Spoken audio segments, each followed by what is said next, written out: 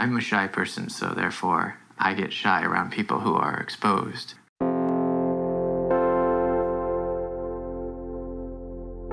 look at you. So beautiful.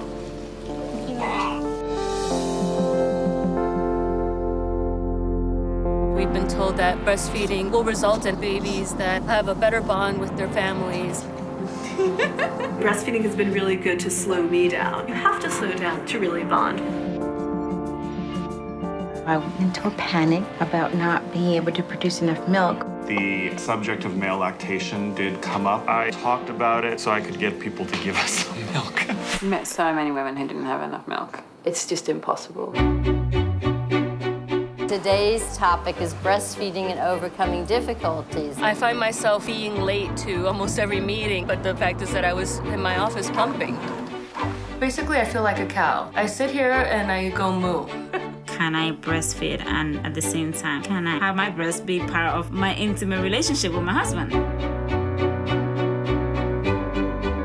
There's a certain kind of push, oomph that goes with breastfeeding. You have to be almost mean about it. There are a lot of similarities in the mother's body during breastfeeding and what happens during orgasm. Breastfeeding definitely changed your breasts. I also have a body fluid squeamish thing going on. I don't really want to talk about that. We're supposed to be super moms and super career women, and we're still trying to find what is that balance. Yes, son, yes. Mommy coming to feed you right now. The hospital provided us with small bottles of formula, and I decided to give it to him. And she said, "Oh, really?"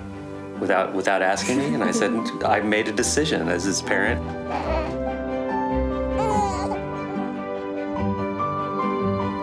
I can sustain a human life for an entire year on this stuff alone.